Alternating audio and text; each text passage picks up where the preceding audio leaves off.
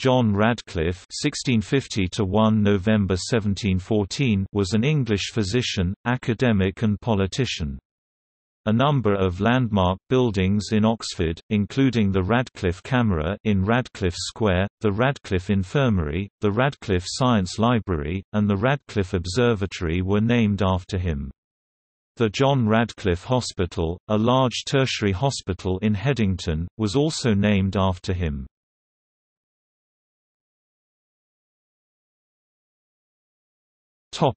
Life. Radcliffe was born the son of George Radcliffe, an attorney, and Anne Loder, in Wakefield, Yorkshire, where he was baptised on 23 January 1653.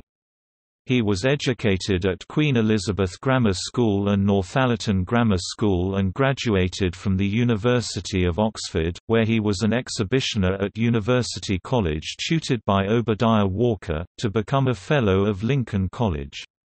He obtained his MD in 1682 and moved to London shortly afterwards. There he enjoyed great popularity and became royal physician to William III and Mary II.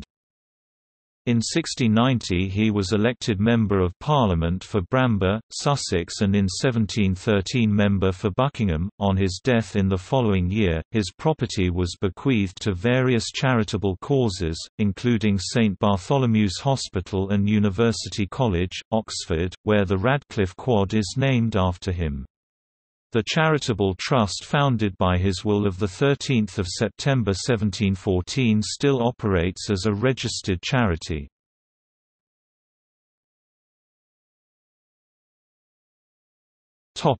Anecdotes of Radcliffe.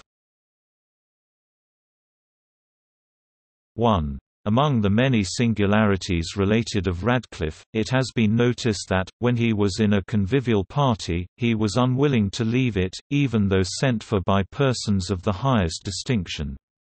Whilst he was thus deeply engaged at a tavern, he was called on by a grenadier, who desired his immediate attendance on his colonel, but no entreaties could prevail on the physician to postpone his revelry. "Sir," quoth the soldier, "my orders are to bring you." And being a very powerful man, he took him up in his arms, and carried him off perforce. After traversing some dirty lanes, the doctor and his escort arrived at a narrow alley. "What the devil is all this?" said Radcliffe. "Your colonel doesn't live here?" "No," said his military friend. "My colonel does not live here, but my comrade does, and he's worth two of the colonel, so by God, doctor, if you don't do your best for him, it will be the worst for you." 2. To confer medical authority upon themselves, doctors of the day often published their theories, clinical findings, and pharmacopoeia, collections of receipts or prescriptions. Radcliffe, however, not only wrote little but also took a certain iconoclastic pride in having read little, remarking once of some vials of herbs and a skeleton in his study, "This is Radcliffe's library." However, he bequeathed a substantial sum of money to Oxford for the founding of the Radcliffe Library, an endowment which, Samuel Garth quipped, was "about as logical as if a eunuch should found a seraglio." 3. Physician to King William III until 1699, when Radcliffe offended the king by remarking, "Why truly, I would not have your majesty's 2 legs for your 3 kingdoms."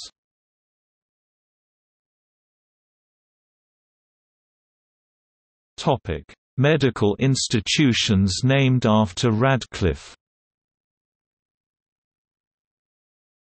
The John Radcliffe Hospital in Oxford is named after John Radcliffe, as was the former Radcliffe Infirmary, now being redeveloped for academic use by Oxford University as the Radcliffe Observatory Quarter.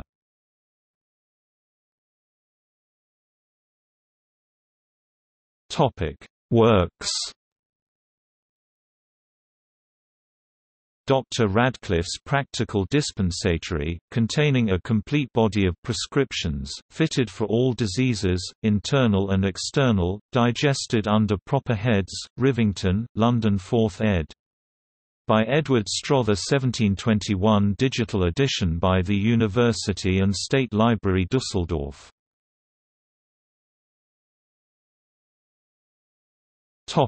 Further reading. Hone, Campbell R. 1950. The Life of Dr. John Radcliffe, 1652–1714, benefactor of the University of Oxford. London, Faber and Faber.